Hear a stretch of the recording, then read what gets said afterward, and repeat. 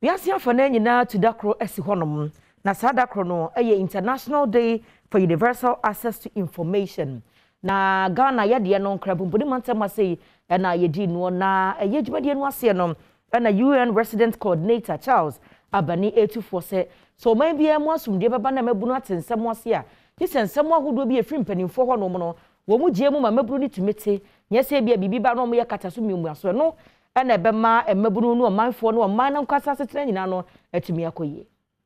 Ghana kan wiase afana nyina ho ama wadi eda wade esi ho no ma wade hwese enkrato ebekọ wiase afana nyina da na dwumadie no ase na eyopenna ne din ene Charles Abani ono na ye UN Resident Coordinator ewo Ghana hanom de nsem eto edwa ewo nhyiemu no asese se amamu ebekọ yie ewo oman biara mu a ejina se de enkrato esi ekọ ba biara ema omanfo nso etibi se de ebe ya enema ekoso wo man mu no obetimi de won ho ahyemu na se oman biara nso pese wo kwananima ene na enkrato eye ade bia ehia pa na omanfo enya bia ene bema wo hu de ekoso wo man ni ma obetimi ejina so aye nema pa.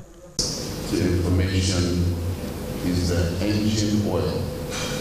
of open and good government, and the lack of access to information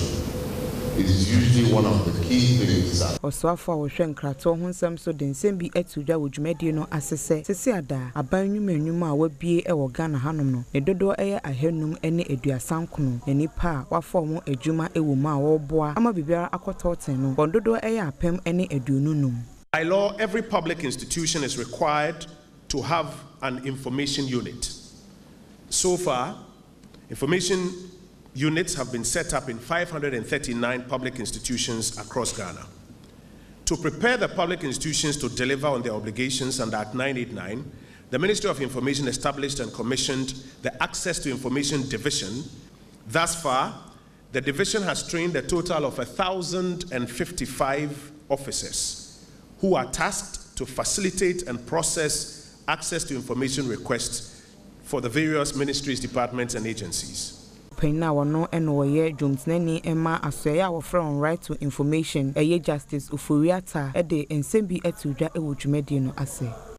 Dr. Alazer Roberts of the